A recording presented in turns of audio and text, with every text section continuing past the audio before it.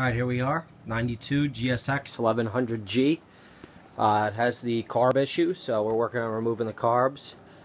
First thing I did was remove the seat, remove the tank, drain the fuel out of the tank by disconnecting the hose, the inlet into the fuel pump.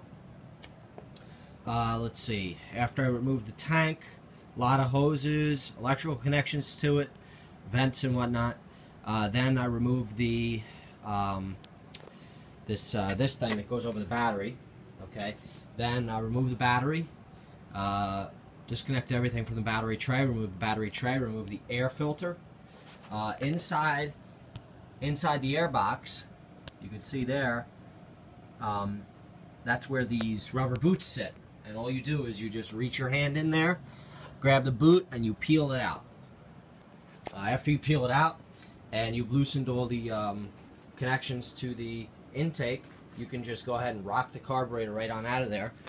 Then you remove the throttle cables, fuel line rather, and the choke cable, and any sort of other hoses going to it, like drains.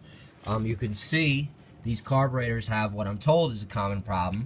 You can see there's a lot of there's like all sorts of chipping shit on this, but you could see, let me see if I can open this up.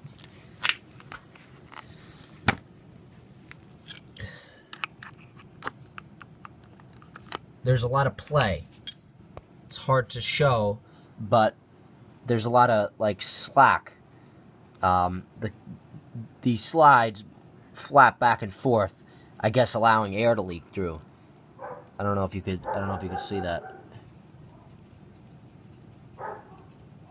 A lot of up and down movement. So I have a new set here that was built by someone on the GSX1100G forum.